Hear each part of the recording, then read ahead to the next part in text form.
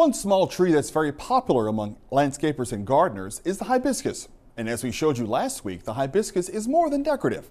It's also nutritious. As This Week in Louisiana Agriculture's Michael Farrar shows us, the Southern University Ag Center is studying a test crop of hibiscus to see if it could be profitable for Louisiana farmers. Here in the nutrient-rich soil of the Louisiana Delta lands, many plants thrive, including these various kinds of hibiscus plants from around the world. Dr. Kit L. Chen showed me these lush plants as examples of just how well hibiscus grows in the field conditions on Southern University's Baton Rouge campus. Well, hibiscus plant basically, is a tropical plant.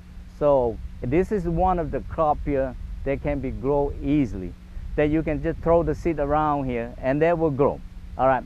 The only thing here is to have the varieties that mature early enough to avoid the freeze damage in the fall, and yet produce the high quality calyxes. These are the two key things here for any hibiscus cultivar to be grown in Louisiana. Southern University is part of a program to give hibiscus seeds to farmers at no cost, as well as free advice on how to grow and market their hibiscus crops. It turns out that hibiscus plants have a growing value in an expanding number of markets. Their use as an attractive garden or landscape fixture is already established. Scientists are now studying the antimicrobial component to hibiscus calyx that fight E. coli in beef, and salmonella, which affects produce and other foods.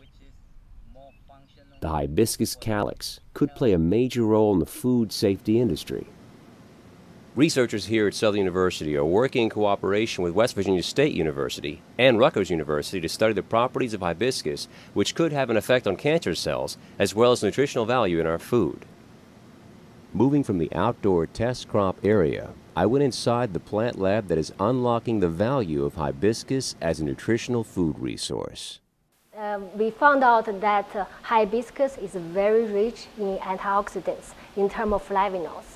And we also found out that there are variations among different varieties within the hibiscus subdariffa. We call it roselle. So we are now selecting different type of varieties to find out which one have a higher level of antioxidants and also which one can be grown in Louisiana.